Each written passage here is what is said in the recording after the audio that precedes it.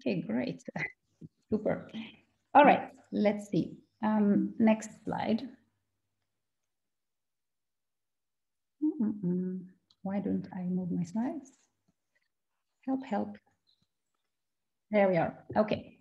So this workshop is done in partnership with Brussels Environment, which is having an initiative called Zero Waste. So you can go to their site, and there's many other people presenting various things on how to become waste-free. Okay, don't forget, guys, to keep your mics muted while I talk so we don't have the background noise. All right, everyone. So again, for those of you that are new, my name is Madie, and I am the founding manager at The World is Home nonprofit organization. I'm also the podcast co-host at Greenbusters podcast. If you would like to tune in, it's a part of our nonprofit organization. So The World is Home, in just a nutshell, it's an international nonprofit organization fighting the growing production of single-use plastics. And our background, as I explained in the last workshop, was a family world tour, which made us realize that the world was covered in plastic, something that was very, very, very shocking. So I showed these images to you the last time. Just for those of you that are new, this is maybe what it should have looked like, but this is the reality of how it looked. And I explained a little bit on the last do I cover this? This covers, right? It doesn't look so good. Let's maybe make this one better. Yeah, sorry. So yeah, perfect. So anyways, we were talking a little bit about plastics last time, and I tried to explain in as many details as I could about the problematic material that plastic is, being an eternal material, not disappearing in any way, although very often we put dates on it. Those dates are not accurate, mostly because plastic requires oxygen, UV, etc., to break up. And when we talk about breaking up, we talk about breaking up into smaller pieces called micro and nanoplastics, eventually being bred by us or eaten. We also have the synthetic clothing, which is also part of the whole plastic problem. So nylon, acrylic, polyester, and so on. They shed microfibers, which pass the water filters, or a part of them pass the water filters and enter into the sea through the sewage. Plastic also contains a lot of toxic additives, which we know very little about. And because plastic has large, heavy molecules that are unstable, we use these additives to stabilize them. And it is not a stable material. So eventually they will leach out onto our food or into our nature. Plastic is therefore not a circular solution. It's a misleading concept that plastic can be recycled because it needs a virgin plastics, almost all of it. Only a fraction is recycled. And this also contributes to the big pollution because we really have to rid of it somehow. So we start to burn it, but even when we burn it, I explained that last time, we have something we call toxic ash, or the end waste. And that's about 30% of the plastic burnt, depending on which technology. Plastic production is also increasing. So despite the fact that we are very aware, at least we feel like we are very aware, actually plastic is increasing. So in this presentation, I will talk to you about plastic greenwashing and teach you a little bit more about that. And then we'll go through some suggested solutions. I sent in the email a link to a drive where I put up some kind of a sheet for you guys. And that's more or less what we're going to talk about today. So let's dive in. What is greenwashing? Okay, so the greenwashing term is an ecological misinformation. It's deceiving the consumers into believing that a company's products are environmentally friendly. So these are just a couple of things, but as you see, it's very, very green. And it has big green statements on it. I'm going to show you a few products that I have here as well when I finish the slides. And I will start with this short video.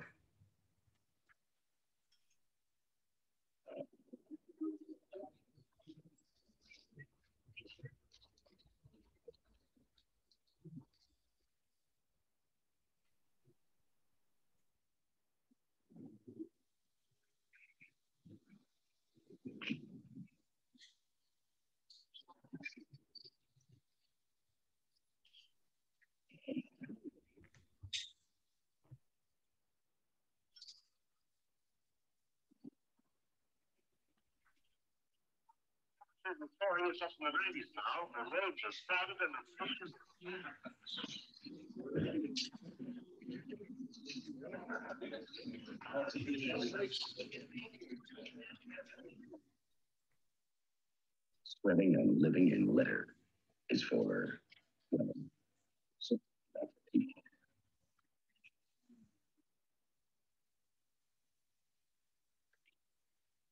Okay, that was one, and we're going to talk about what we just saw here in a moment. Let me show you the second one.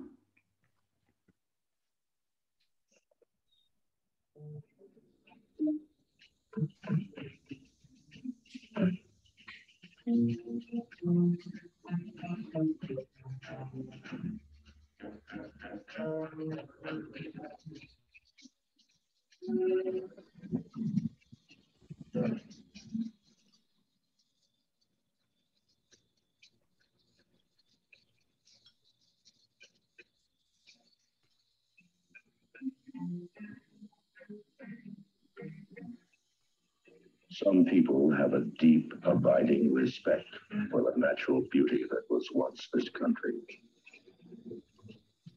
Some people don't. Stop pollution. People can stop it.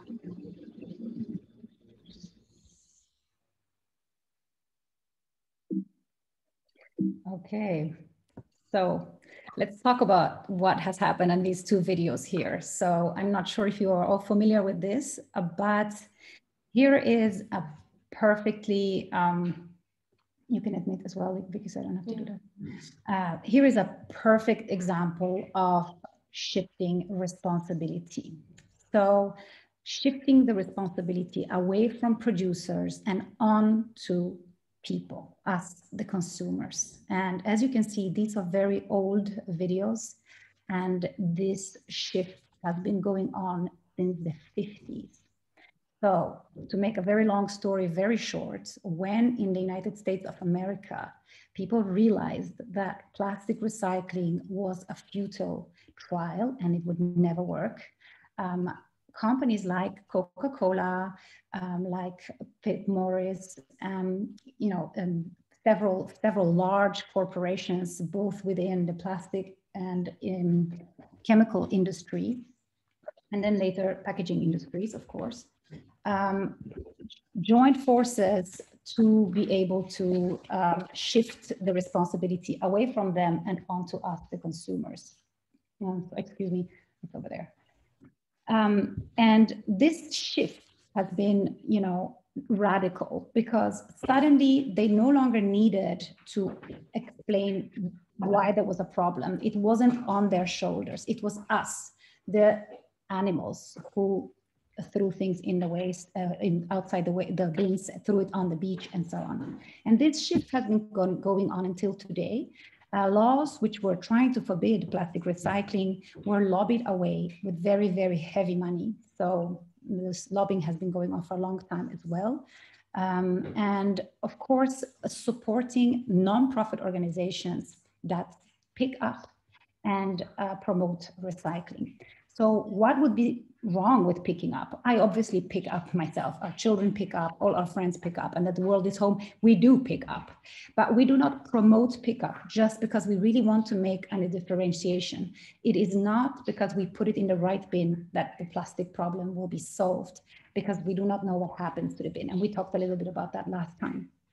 There are large alliances like the EXPRA or like the Alliance to End the Plastic Waste. They have huge funds. The Alliance to End Plastic Waste is fighting against the plastic pollution. They have 1.5 billion euro to do that with. And of course, for that money, you can do a lot. However, the people who are aligned here are the biggest producers of plastics and chemicals that go into the plastics in the world. So they are investing around 280 billion euros in new facilities to continue and grow production of plastics. So as you can see, this type of greenwashing is a very sophisticated, and it's a very, very large, and it's a huge financial scale. So it's very difficult for us, the little consumers, to pile through that. Also, they hire geniuses in marketing. And let's talk a little bit about that.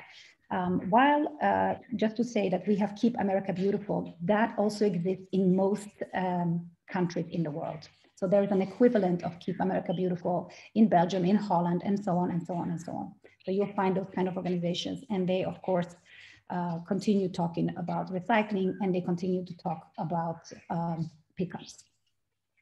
They also oppose deposit and return systems, which always should be alarming for us, because when I was a child, it was normal to bring back the bottle and get it washed and filled. But that's, of course, an extra cost to the companies. It is cheaper for them, and nothing will ever beat the price of the plastics, which is a byproduct of the fossil fuels, as we know, in 99% of the cases. So this is the cheapest material that they can get, and they don't care what happens after.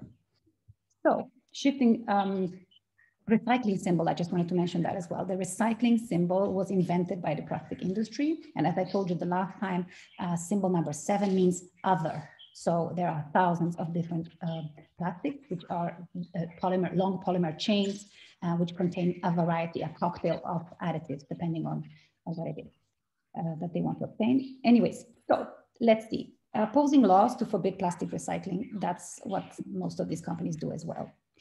Here is a very good example of how Coca-Cola is acting. As you've probably seen this across Brussels, this large board saying that together we can recycle. Please help us to recycle. And when we talk about cans, we also have to be aware of the fact that inside the metal cans, there is very often a layer of plastic. So many people don't know that. Inside the cans is a layer of plastic. It's called epoxy. And it's usually to protect the aluminum from corrosion when you have fizzy drinks like Coca-Cola, especially Coca-Cola.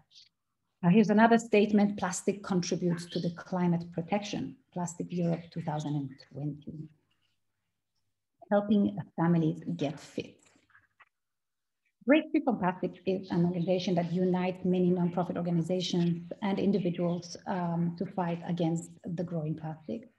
And every year they make a brand audit, and with over 5,000 brands. And this year's brand audit, which was done in 2020, revealed, as always, that Coca-Cola is the world's biggest polluter, followed by PepsiCo and Nestle, Unilever, Mondelez International, Mars, Procter & Gamble, Philip Morris, Colgate-Palmolive, and Perfetti Famele. Those are Perfetti, by the way, they are the guys that make the Chupa Chups, lollipops, and Mentos, and things like that. Coca-Cola were recorded in 51 countries, and the vastness of that, they were twice as big, or actually the amount that they collected that belonged to Coca-Cola of plastic waste was as much as Nestle and PepsiCo combined. And the worrying thing here is that this audit, compared to 2019's audit, is showing that Coca-Cola's waste is bigger than the previous year. So again, it's a growth. It's not, we're aware, we're talking about it, Green Deal, green economy, let's slow down. No, the reality speaks differently. Here is, for example, a beautiful image of Coca-Cola, Coca-Cola Life. This brand, as you can see, has a fantastic name, but it's also a Coca-Cola brand. And so is this. As you can see, those are great slogans: honest, organic, innocent, green, life, for people who are aware and environmental. So that would be us. So in 2019, Coca-Cola revealed for the first time ever that their packaging footprint was about 3 million tons of plastic packaging a year. And when the journalists calculated that, it turned out to be more than 200,000 bottles every minute. So 108 billion bottles a year. 808 billion bottles a year. It represents more than 1/5 of the world's entire world PET bottle output, which is about 500 billion bottles a year in 2019. So I would guess very strongly that by now it has increased, as do the profits of Coca-Cola. So why do they increase?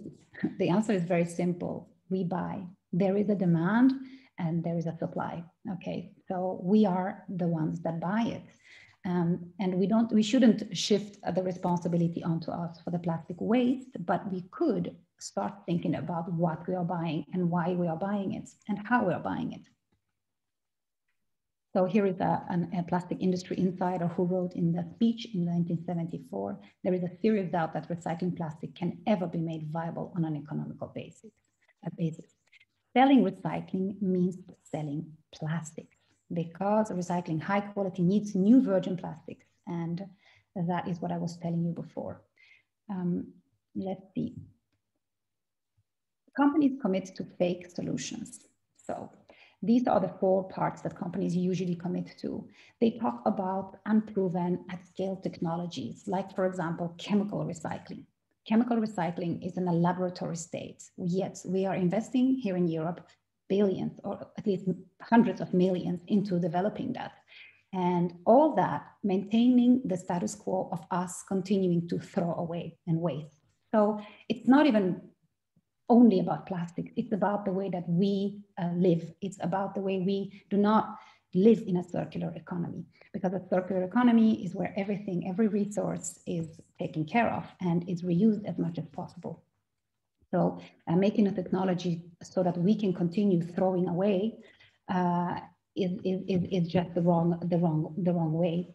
And very often we have no clue about the environmental impact that these new solutions will have. Obviously, when we talk about chemical recycling, we need to look into chemicals, which is something we will do at the next workshop. The third party collect and dispose, of course, this is the case almost everywhere in the world. It is not the city who is responsible of recycling. It is the city's job ends when we have put things in the bin, and then that's it. Where it goes from there, we cannot control. There is no transparency on that. And we would really love to see that. We would love to see that, because when we are calling here at the World is Home to recycling facilities, we do not get answers. So they're not clear, they're not transparent, and they're not obliged to tell us. They can export what they account as recycled into other countries. So a lot of Belgian plastic waste goes for recycling to France, for example, or Turkey, Poland. So it's also a false narrative when public claims are made or implied by the company messaging around the project that is problematic. So for example, beach ups are a solution, beach cleanups are a solution. And then announce then nothing. This is another thing. Coca-Cola announced already in 1981 that it was going to reduce the plastic bottles and include a lot of recycled plastics into their bottle production. And this has not been a case for decades. Okay, so right now they're talking about including 6% of recycled plastics into their bottles. Again, you have to think about the scale here. We're talking about 6% of their bottles would contain a fraction of recycled plastics. That does not make sense in no matter which angle you look at this. Okay, it just doesn't make sense. Right, so you saw this slide last time as well. Picking up plastics is like cleaning up the floor while the bathtub is overflowing. And for us, the first logical step would be to close the tap. 380 million tons of plastic produced every year, and that is an increasing number, increases by 4% a year. More than half of the plastic now on Earth has been created since 2002. And in our own life, me and my husband Hervé, we are divers, and I must tell you that since the beginnings of my dives, I feel that the ocean has changed tremendously in the last 10, 15 years. And everywhere we dive, we see that big difference. It matters. It makes a lot of, it makes, it's very visual. There is so much plastics around. It's as much plastics as there are fish sometimes in certain places, depending on the currents. So if we continue this pace and we don't change something, plastic output and the plastic pollution is about to double by 2030. So dear corporations, enough false solutions. This is the Break Free from Plastic announcement, and they were making a campaign at the end of the month of June. You can check that on the internet to hashtag and to ask corporations to stop with the fake solutions. So what can we do? I think maybe we can stop here for a second, and you can maybe ask your questions. let's see. Stop the share. Okay, guys, if there is anyone that has a question at this point, please ask me now. You can write the chat or you can put your mic on. Yeah, go ahead. Only that it's incredible because we are thinking that there are a lot of things about reducing plastic, and the cipher says that it's growing, the production is growing, so I'm quite astonished. Yeah. It's growing a lot. It's not growing a little bit. Also, you have to realize something. Fossil fuel industry sees a very important revenue stream from the plastics because of the situation of fossil fuels in general. This becomes one of their most important revenue streams. And we're talking about from 20, maybe 25% of their profit. That is huge. They are not going to give that up. So, you know, we have to remember this when we think about plastics. We always have to remember this, because when we think that it's just one more straw, or it's just one more bag, or it's just, I just love this cheese so much, I need to have it in my emballage. We really have to think it's not just one cheese, it's 8 billion of us having something that is wrapped in plastics, right? Maybe it's also, yeah. Because consumers are starting to reduce the plastics, but the big industry continue producing it because, okay. Yes. I don't know if you have noticed that, for example, products that we used to buy, I think we mentioned that last time as well, products that we used to buy in glass or in aluminium have changed to plastics. There's a lot of studies which study the life cycle analysis, which is really the wrong way to go, because life cycle analysis of plastic is a very, very complex analysis, which is absurd. It makes no sense, actually, in many, many ways. It's better to just make precise analysis. But in this life cycle analysis, very often you will see that there is a CO2 question mixed into all of this, and they talk about reducing the weight of the cars and the CO2 emission, but plastic in nature emits CO2 as well, and plastic in manufacturing process emits CO2, and in transporting of the plastic nurdles we emit CO2. So the CO2 of the plastic and plastics industry does not have to declare that. So it's very hard to get the right numbers. You know, what we really have to think about is that plastic is eternal and it's laying around. And if we buy it and we take it, we contribute to it. That's all. We have to get that into the head when we're thinking about plastics. Something, even if we are not a company, but we are only consumers. And, Yeah, to protect ourselves. We'll get to the solution in a second. Anybody else that wants to ask me a question about the recycling, the lobbying, the greenwashing itself? Hi, it's Ioana. Hi, Ioana. Let me. I don't hear you. Hello, hello. Okay. I don't know what happened there. No, I think she okay. Can you hear me now? Hi. Yeah. Yes. Hi, Ioana. Hi. We've been in touch. I entered late because I had a work meeting. So my question for you is very simple. Are you? Oui, j'écoute un webinaire en fait. Okay. I didn't hear your question. NL, I'll mute you. Thank you. Sorry, what was your question? Can you please repeat? I wanted just to ask you, are you optimistic about this? Because we are not so many refusing to use plastic. Because this is the only way. We cannot fight, we cannot move mountains, we cannot fight with big companies, with Coca-Cola. Okay. It's a very good question. It's a very, very good question. I think that I will be very political when I reply this, because I don't believe that we do anything good if we're not optimistic. So obviously, if I work 10 hours a day for free for the last 2 years, it's because I'm optimistic that we are going to achieve something. And, you know, I think that this metaphor about ripples, about little ripples, it's a good one, because around me, not only the volunteers, family members, friends, people are changing, people are realizing. So if I tell you this and you check it and you verify it and you tell your friends and so on, these ripples can make tsunamis. And I'm really hoping that they will be worth it.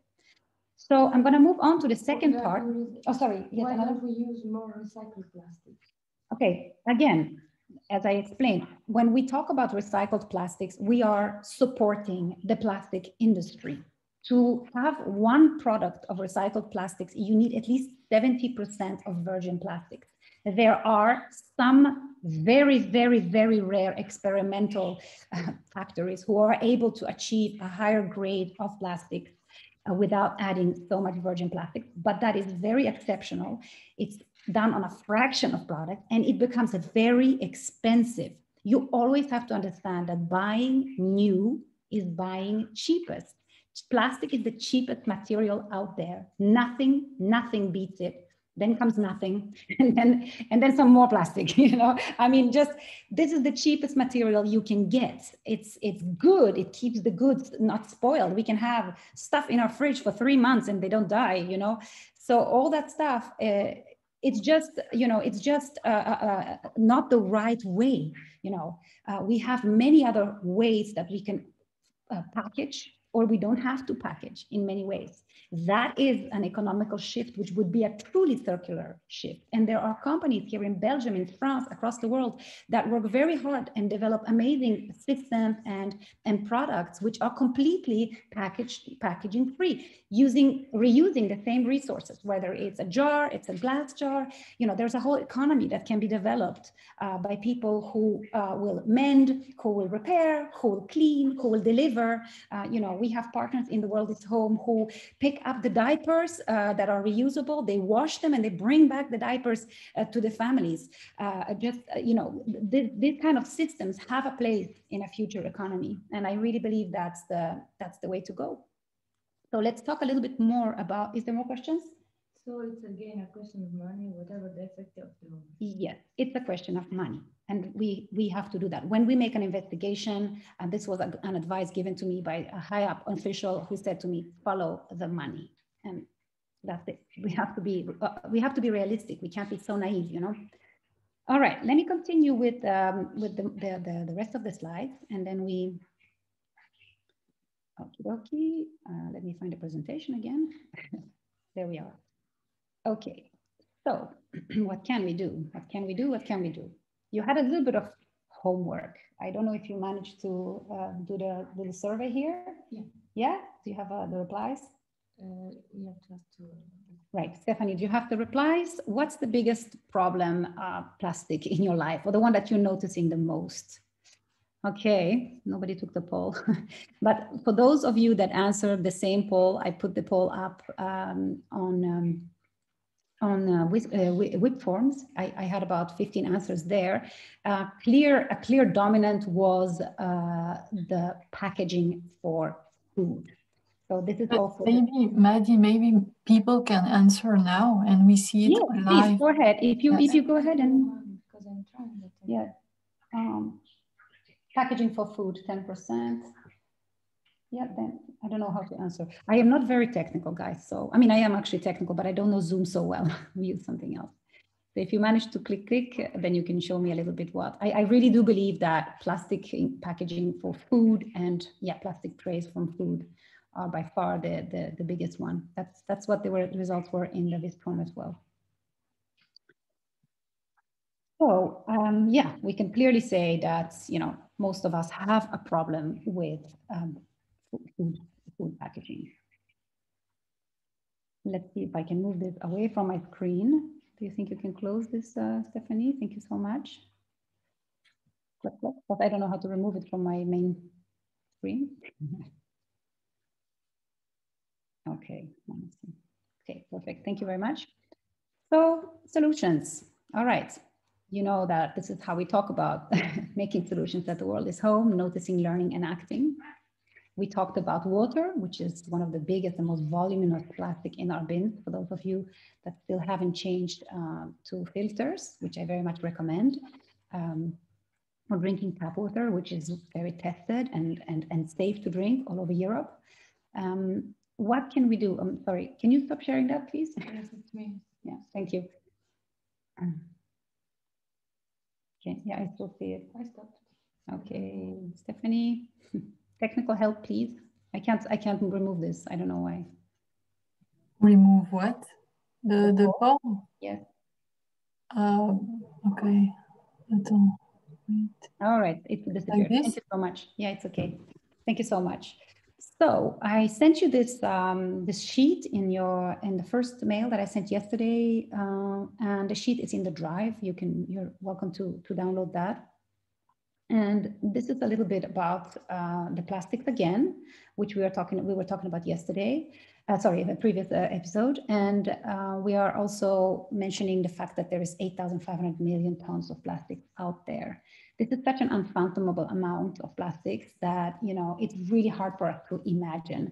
But I usually reduce this to another metaphor. If you go to your park, any local park around you, you will most likely, if you look carefully under your feet, you will find a lot of plastic covering the earth everywhere you go.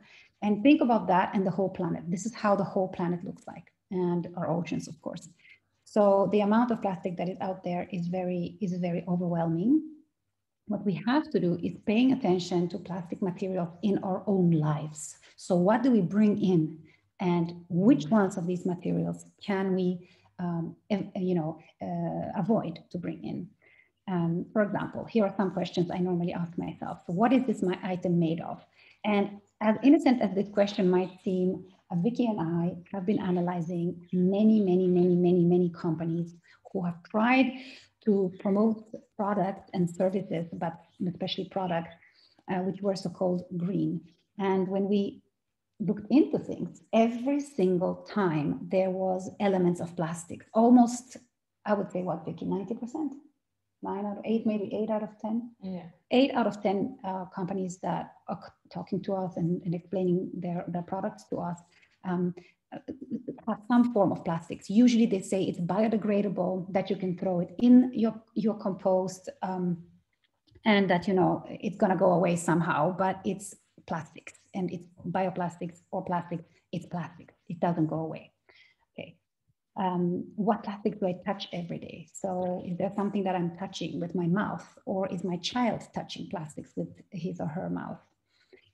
Do I wear something that is organic, or is it plastic? Is it polyester? Is it, you know, is it made of polymers? Who handles my waste and where does it go? Of course, nobody has the time to investigate that, but really we have to try, and we have to ask ourselves these questions. And do I know where this item comes from? So who actually, where does it come from? Who made it and how? And very often when we looked into it, we will know that buying goods is quite cheap when we think about it. We're like, wait a minute, how could I pay €1 for this? Like, why did I just pay €3 for this t-shirt? How could these people make money? That's just not possible.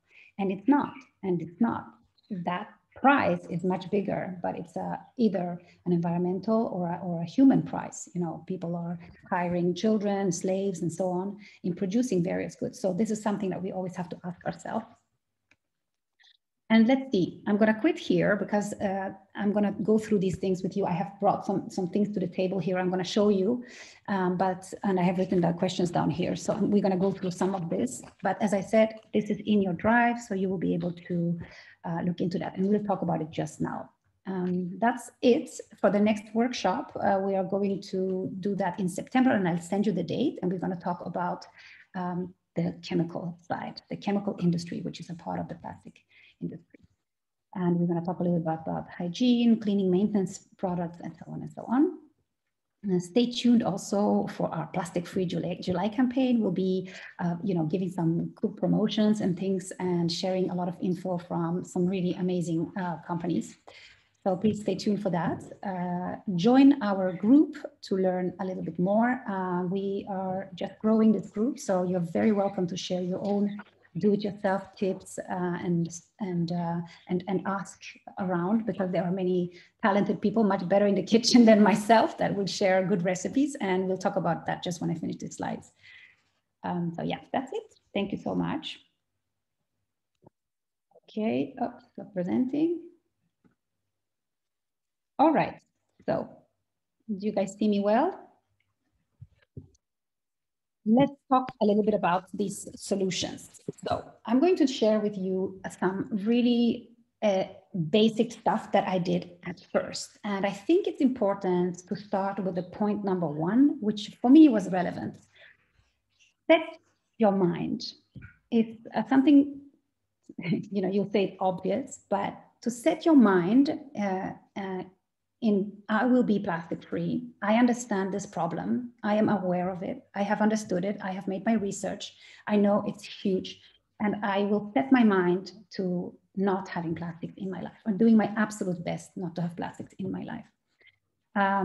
For example, I told you this example last time, I think, when I was going to the shop and kept forgetting my bags, I always bought a new bag, reusable, but still made of plastic, you know, these big bags.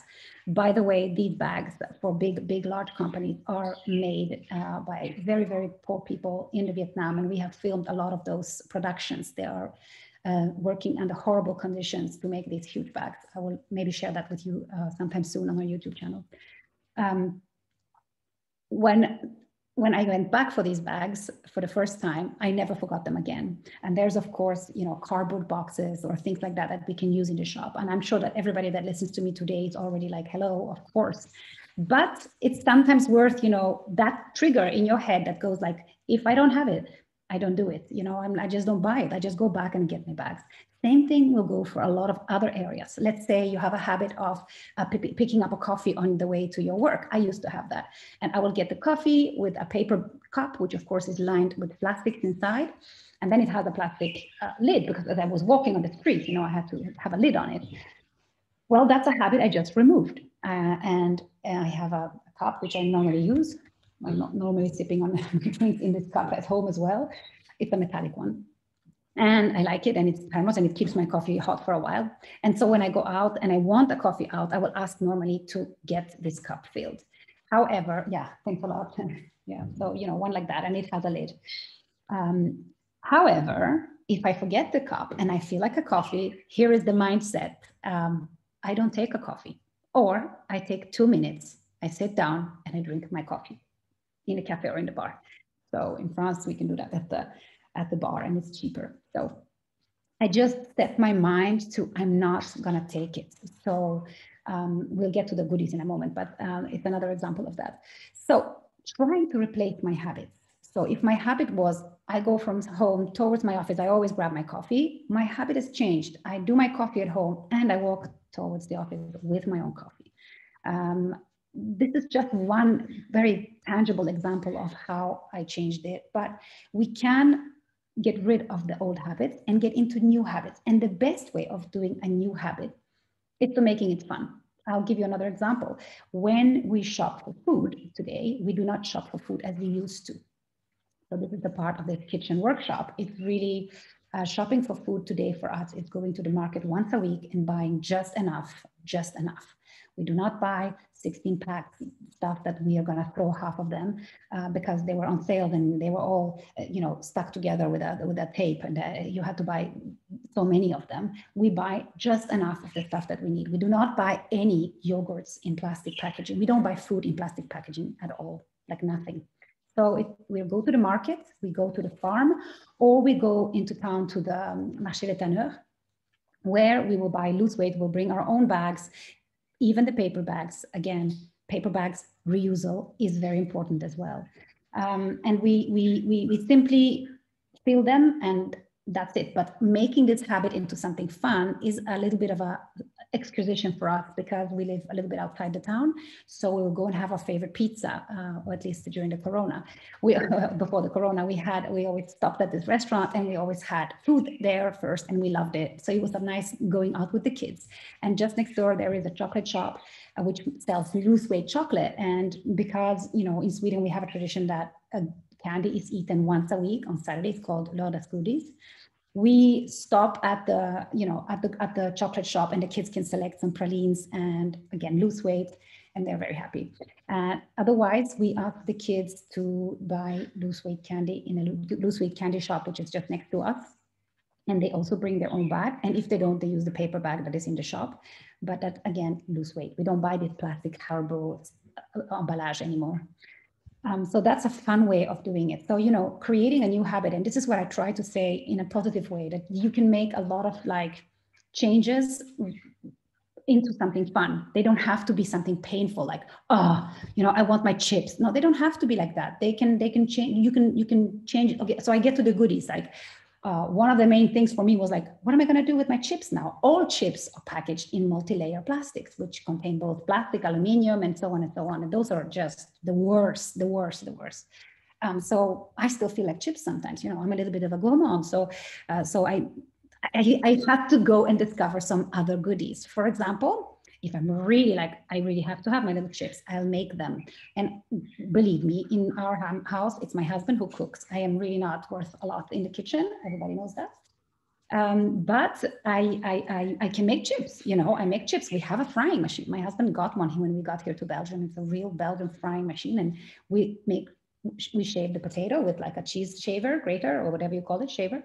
And we fry them, and those are chips. You can put them in the oven as well. I have learned several things, you know, so I'll get to that in a second.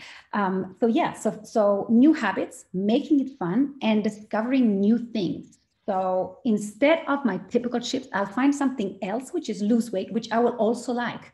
Like there is a little shop around the corner which sells loose weight cookies.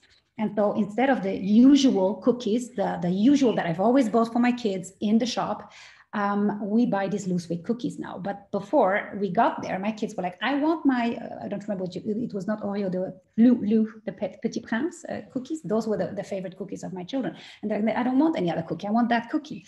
So either I had to bake, which I don't always have the time for, that they're very happy with, or we had to find something that I can also buy when we're on a walk or we're having a goûter in the park, which is loose weight. So I will just get them a little cookie. It's not more expensive. In the end, when we made the calculations with my husband, it's not more expensive. We don't buy so much of it. We do make a lot of homemade stuff today. And when we are out and about, we have found our new goodies, our new favorites. Here's the thing, when I used to smoke, because yes, I was a smoker, terrible. Filters are, by the way, big plastic polluters. I used to drink water when I stopped smoking. I used to drink water instead. So I replaced that habit with drinking water, you know, instead of eating, for example. Yeah. So it's really about that. Like we're going from one habit, create another habit, which is not going to be so bad, or it's maybe even better, right? Another example that I was bringing up was to learn to do things yourself. And we're not all super handy. I'm sure all of you guys are really handy, but like I'm not very handy. I like to make parties with my kids so I can, you know, make a cake or something, but like I don't cook and I don't know how to mend, and I'm really not that good at it, but I can learn. So here is where I invite you really to come and join the group, which is at facebook.com/groups/the world is home, because last time I forgot the name, the word groups. And there we have a few girls that actually know how to do a lot of things. And let me show you something that I replaced. Here's an example of some items that I brought out. I really wanted to show you stuff that I thought was impossible, just impossible. First, one of the things that we really like to do are, they're just nacho shells, right? But of course, you know that inside this cardboard box is a plastic bag. And I know that because I feel very guilty every time I buy this. So then I put shells on looking at this, and as you see, there is a plastic wrapping around it. So what do? I asked someone, Christina, and she introduced me to this product, which has just been a blast because you actually make your nachos yourself without, it's super easy. And there is a solution for every single problem. Everything that I have touched on. I mean, then there are things that are not perfect, of course. For example, when I go to the beer shop and I want to buy pasta, they're all packaged in plastics, so I don't take them. I use this ugly brand. It's not very good, and Vicky is against this because there are some problems with the OMG. Let's not get into that because we're focusing on plastics here. It does, however, have a plastic window here. They promised 2 years ago that all of that will be removed, but it's still here. Here is another example, a little bit about greenwashing, a little bit about solutions. This is plastics, and this is paper with plastics on the inside. And here is a huge publicity saying that there's 34% lower impact for the CO2. 35%. I am thinking that what they wanted to say is that because there is parts of this packaging has become paper, that they're doing good. But this is no good. This is not a good. Oh, I'm sorry. If the voice is going away, I'm very sorry. Yeah, maybe I covered the mic with this. Yeah, sorry. No, now it looks better. It was just at some point, maybe with the microphone. Maybe the internet is coming and going a little bit here. So this is another thing that, you know, fixing things by yourself. So here are things that I have learned. I have learned how to make my own beeswax. I showed this to you last time. This is not actually my own. This is Simonette de la Bicyclette, a Belgian, amazing company. These girls, they do everything in Belgium. They source all the materials 100% cotton, no mixing with polyester, and they employ, you know, handicapped people. They're really wonderful people. But I can do these myself. I have learned that, and for that I only use some beeswax petals, like or you can grate your beeswax. And then I bought this one, which is it's gonna last forever and ever. It's a resin. To mix so that it sticks better to the cotton. I can share the recipe if you guys are interested. It's a little bit messy. So for me, as a practical mom, I also buy, because I use these a lot for everything. So I also buy them, but I am able to do them. And here is the mending part. When they are starting to like flake and the beeswax is already gone from the cotton, I don't throw it. I just put it in my oven, remelt another batch, and then I cover them again in wax, which I think is the whole idea of the circular economy. We don't throw, we get this habit of mending things. And I used to be the girl that, this is a little bit chipped, I throw it. You know, this is a little bit washed out, I throw it. I don't do that anymore. I've learned how to dry my own fruits, for example, without the humidifier machine that costs 200 euros. You know, I actually learned it from a girl that does zero waste cooking, who taught me to put it outside and just cover it with glass and then let it dry out in the sun naturally. So you can have berries, or let's say you have slices of oranges or slices of kiwi. You can dry the dehydrated fruits yourself and then give them to your kids for school, or have them for lunch yourself, or just, you know, have them as snacks. It's fun to discover how you can do things. It's not all just bad, you know. I also learned how to make kombucha, which is based on yeast. It's some sort of a tea based on yeast, and you can flavor it in many, many ways. Again, I can also share the recipe that I found. There are people who share them with me, if you would like to at the end. And then kombucha replaces all soft drinks or all fizzy drinks because it's naturally fizzy. So it's really cool because the kids just love it. They just love it because they know that it comes from a yeast. They know it's a living thing. It's a whole process right now, and I'm very into it. I actually discovered it through the Zero Waste Chef, Anne-Marie Bonneau. All right, and then what else? We can also, you know, try to create, you know, some more living things. Growing things is a great way. I mean, if you have kids, growing things is an amazing way that you can learn for yourself, for your kids. So anything you can grow, even if you have a balcony, just a balcony, you don't necessarily have to have a garden. And of course, composting. Composting is wonderful because you give back to the earth. You truly give back to the earth. And since I started composting, and I don't know, I don't think there's anything in the whole plastic reduction that I have loved as much as the composting, because right now I don't have a special, you know, I don't dirt the waste that I have. I will wash out anything that I have, any occasional plastic or aluminum or anything that I will have, I will wash it out and I will recycle. And I know that the chances that it actually does get recycled are much larger, but I also have that harmony with the earth because I'm giving back to it. And then I put that earth back onto my plants and in my garden, and that's a great symbiosis. I think that many people, when you put your hands into nature, you reconnect again, and this whole journey becomes a little bit more beautiful. So it's not so much about being negative and feeling like, oh, I can't use this or I can't use that. No, it's more like I can use this or I can use that or I can mend this. So again, back to the first point, mind shift, truly changing the attitude and just being warned about those etiquettes. When you see something that has got a green package over green, full of leaves, but then you read at the back side that it has like 60 ingredients and most of them you don't even know what that means. Stay away from it. It's probably bad and it's probably greenwashing. So just some kind of signal has to be, awakened. Bioplastic does not degrade in your garden. Okay. Here is another example, how I store food, for example. Here's another partner of ours. It's a Belgian girl that does these for restaurants. They are actually fabulous. I have one of these in my fridge. So I buy cheese at the cheese shop because, I used to live in France and getting cheese from a cheese shop was just completely normal. But since I moved here, and if I went to a large surface shop, I only found cheese that was packaged in plastics. And so I started to go to a specialist cheese shop, which is making it quite expensive for us because we are a family of 5 with just one income. And in the end, we feel that, we just have that much money that we can spend. So we buy a little bit less cheese than we used to, but it's very good quality. And we ask them to put it in our own containers. Otherwise, what happens is that they give us this. I wanted to show it to you because I have to actually, if I ever get it like this, my husband sometimes goes out and has a bike and can't bring the containers. So then, he gets it in this. So there's hard paper and hard plastic. And of course I separate it, but I want you to know that this kind of plastic, it's really a no-no. It's just bad. It's not really recycled.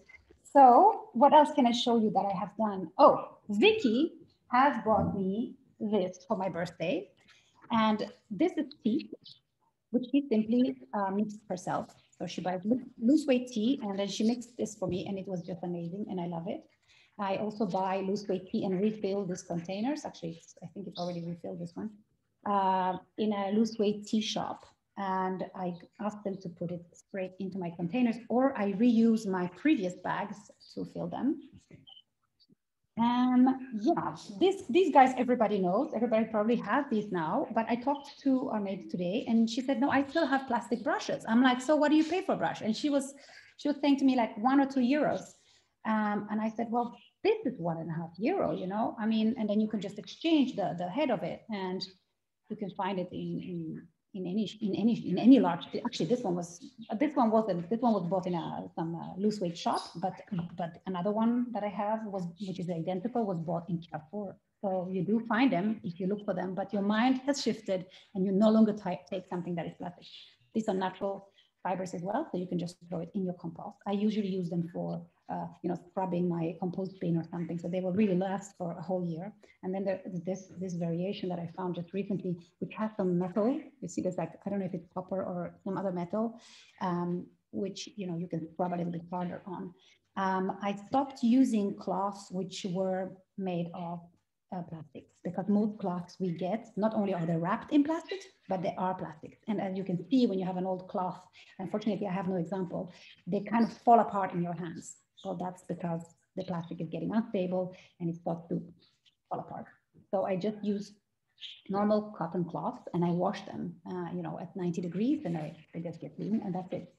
For household paper, for example, I try not to buy it. We do have household paper for French fries, because when we, do French fries, we put them in the paper. However, I really will have one roll for, I don't know, maybe almost a year or so, so I will not use much. I don't use paper. I use tissue napkins when we eat. They're also washable. This is linen. They weren't expensive. And Vicky asked me the other day, how do you do when your kids eat spaghetti? Well, I just do, I just wash it and they're perfectly fine. They're not stained.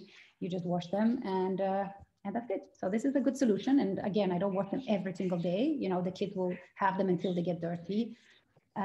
This is another solution from Simonetta Bicyclette.